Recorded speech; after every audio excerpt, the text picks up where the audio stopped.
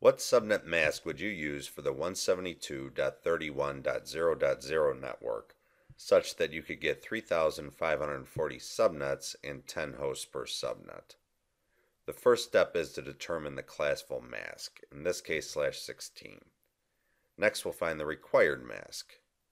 We have to find the first number in our cheat sheet that has a value above 3,540 in the block size exponent column.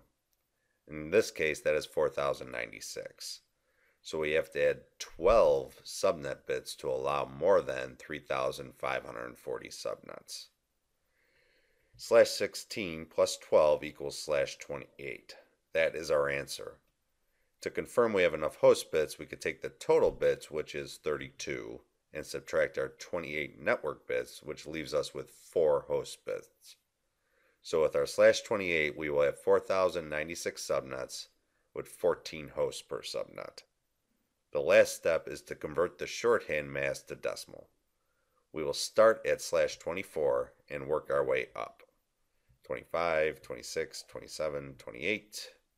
We can see our decimal mask value is 240. Plug that into the fourth octet and we get our answer. 255, 255, 255, 240.